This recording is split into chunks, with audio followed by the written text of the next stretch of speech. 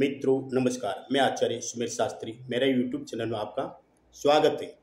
आज मैं ऐसा प्रयोग बताने जा रहा हूँ कि आपकी पत्नी रिसाई की आपका घर छोड़ के उसके माँ बाप के घर चली गई है, या किसी अन्य व्यक्ति के प्रेम में पड़ गई है, या कोई अन्य व्यक्ति तुम्हारी पत्नी ऊपर ब्लैक मैजिक वशीकरण करके कोई वस्तु पेट में पिला के उसको भगा के ले गया है, या तुम्हारी पत्नी किसी के प्रेम में पड़ के उसके पीछे चली गई है और आपका लंबे समय का प्रेम संबंध यानी दाम्पत्य जीवन छोड़ के और विच्छेद कर दिया है, आपसे अलग हो गई है और बहुत ही समझाने पर भी वो समझती नहीं है, आपका कहना नहीं मानती है और आपके साथ आने में इनकार करती है।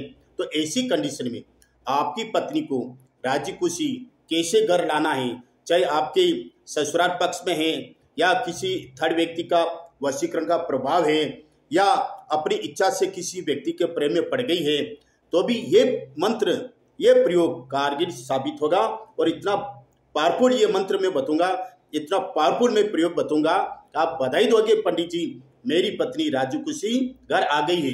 सबसे पहले मेरे चैनल को सब्सक्राइब कर लीजिए, ऐसे खूब वीडियो आते हैं जो सत्य होते हैं और आप घर बैठे मेरा ये वीडियो देख के आप प्रयोग कर सकते हो और अपनी इच्छा अनुसार और अपने जो भी समस्या है, यानी जो भी घरेलू समस्या है, कैसी भी समस्या है, वो आप घर बैठे इसका निवारण कर सकते हो और घर बैठे समस्या का लाभ ले सकते हो।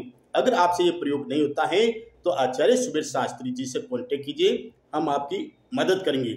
तो आपकी रिसायली पत्नी को राजी खुशी कैसे घर लाना है वो आज का मेरा प्रयोग है।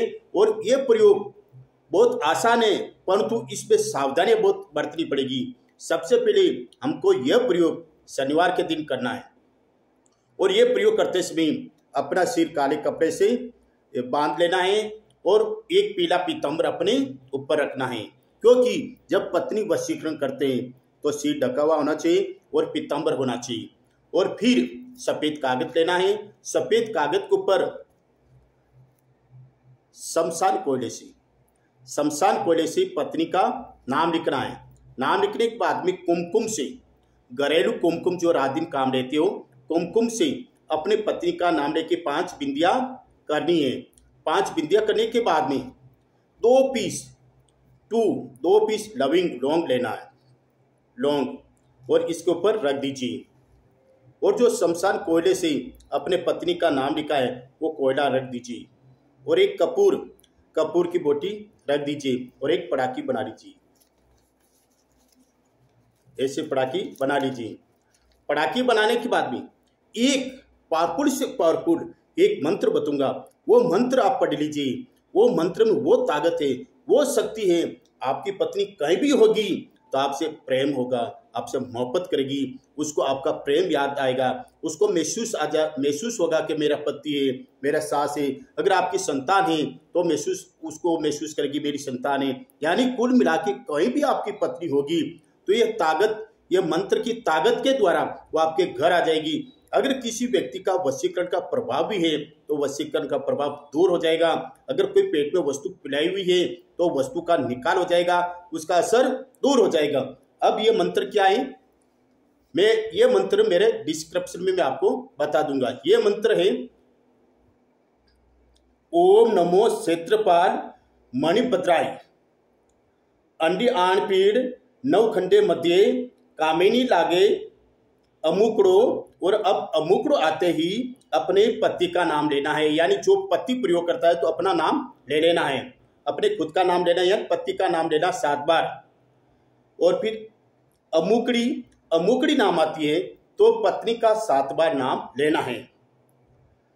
सुप्रेम बांधीजे कामवीर गोरिया तोरी शक्ति अमुकड़ानी, फिर पति का नाम 7 बार और अमुकड़ी, फिर पत्नी का नाम 7 बार। मुख देखे तो इज सुख होय ओम वश्यामी कुरु कुरु स्वाहा। ये आपको मंत्र करना है। ये मंत्र करने के बाद में ये प्रयोग पति करना है। जिसकी पत्नी नाराज होकर चले गई है वो खुद को ये प्रयोग करना है, यानी उसका पति हो गया।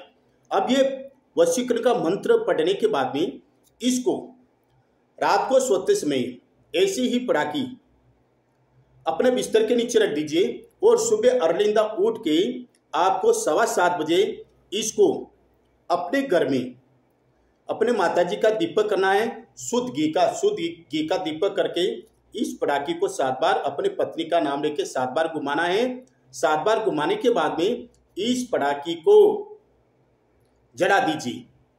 ये जुई पूरी जल जाएगी। मैं दावे के साथ कहता हूं, जो आपने मंत्र पढ़ा है, जो इसमें वशीकरण की पत्नी वशीकरण की सामग्री इसमें के अंदर रखी है, इसमें वो ताकत होती है जो ये जलेगा तो वायु द्वारा उसकी शक्तियां वायु में विलीन हो जाएगी और कहीं भी तुम्हारी पत्नी होगी उसके ऊपर लागू होगी और पत्नी को एहसास होगा कि मेरा पति है, संतान है, और वो आपके बिना रह नहीं सकती है, जी नहीं सकेगी, खा नहीं सकेगी। तुरंत कॉल आएगा, फोन आएगा और तुरंत 11 घंटे के अंदर अंदर कहीं भी होगी तो आपके पास आ जाएगी। ये मेरा दावा है।